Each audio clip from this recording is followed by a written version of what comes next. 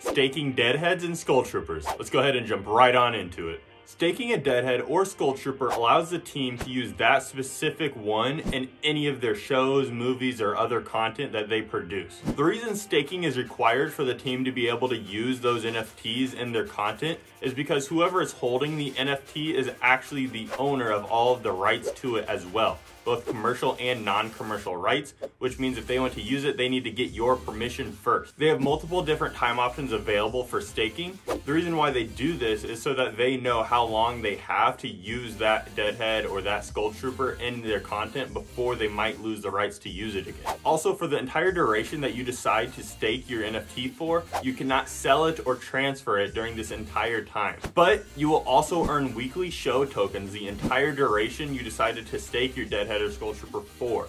The amount that you earn per week is actually going to vary depending on how long you decide to stake it for.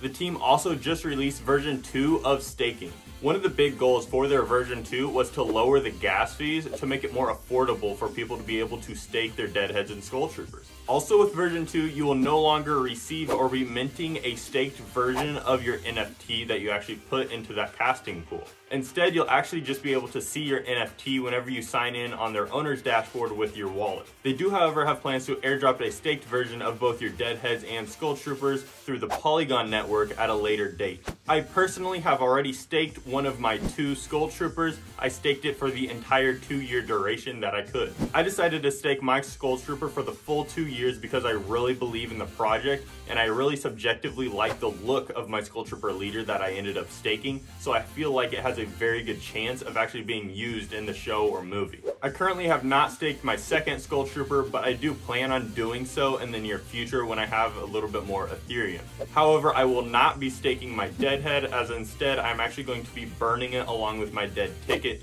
to turn it into an evolved Halo head. I'm actually going to walk you through exactly how to stake any Deadhead or Skulltrooper. The first thing you're going to need to do is head over to Deadhead's official website, deadheads.io, and then from there make your way to the owner's dashboard.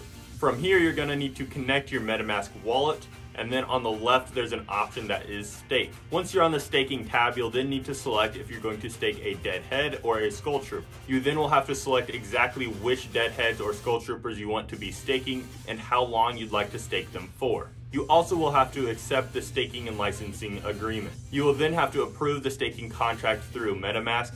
There will be a small gas fee associated with this, but this is the only time you'll ever have to do it. After approving the staking contract, it may take a minute or two to verify. Once the verification is done, it'll move on and you'll have to approve the transaction through MetaMask. The Deadhead or Skulltroopers that you selected to be staked will now be removed from your wallet, but they will still be visible under the owner's dashboard on the official Deadheads website. You also will be able to see the exact release date of your staked assets so that you know exactly when you'll get them back and when you'll be able to sell them if you're interested in doing so. One other thing you can see is how much show you have accumulated over the staking process. And that's it. Now your Deadheads and Skulltroopers are officially entered into the casting pool, so make sure to keep an eye out for them in all of Deadhead's future content.